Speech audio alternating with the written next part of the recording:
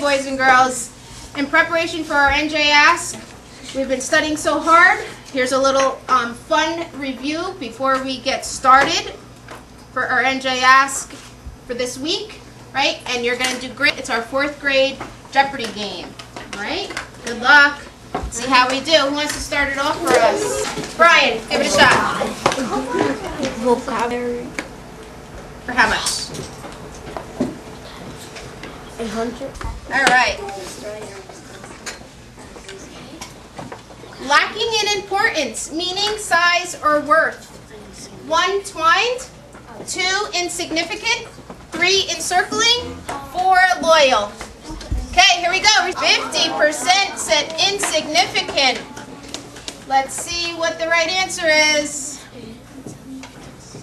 Yeah! Okay, who wants to try? Stephanie, give it a shot. Genres for 1,000. Genre for 1,000. Okay. A fictional story that takes place in a particular time period in the past. Often the setting is real, but the characters are made up from the author's imagination. 1, traditional literature. 2, historical fiction.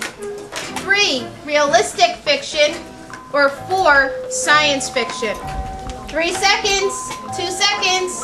There we go. Let's see. How'd we do? 57% says historical fiction. Where's our key word in this one? Murat? The keyword is often In the past. Let's see.